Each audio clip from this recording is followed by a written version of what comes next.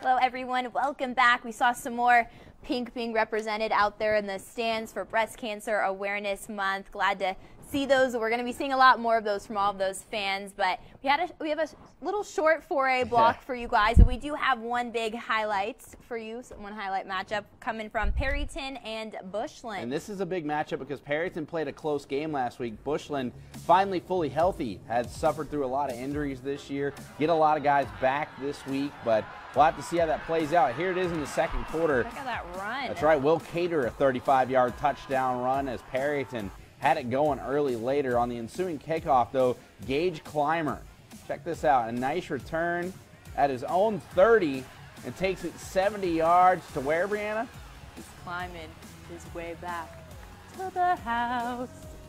I mean, I'm just shocked with how corny that was. Caden Somerville takes the handoff for Perryton. Whoop! There it is.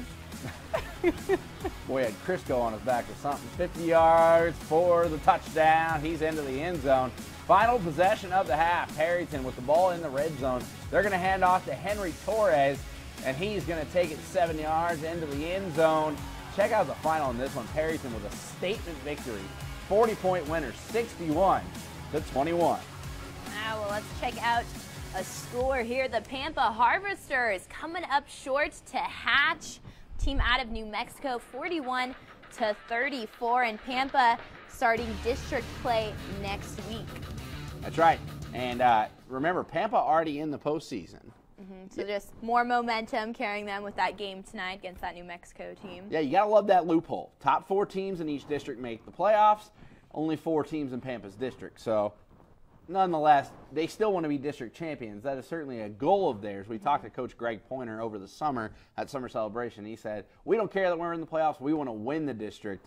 And they can begin that journey next week in Week 8. So they have a lot on their plate moving forward. They're going to have to put this loss out of their heads and just move forward as they get ready. Good to have a tough opponent, though, before district to get them prepared. Well, and no one likes to lose, but a loss is not always bad. Yeah, a lot to learn. Look back at the film, see what they can improve on. Exactly, and we'll have to see how that plays out again starting next week. Well, don't go anywhere. We're going to take a look at Game of the Week one more time. We're also going to show you all the highlights from 5A, talk about where they sit in the standings after tonight. We had an overtime game between 2 district unbeatens. We got highlights from that game. So don't go anywhere. Lots to cover, lots to talk about. Stick with us. You're watching The Wrap-Up on News Channel 10-2.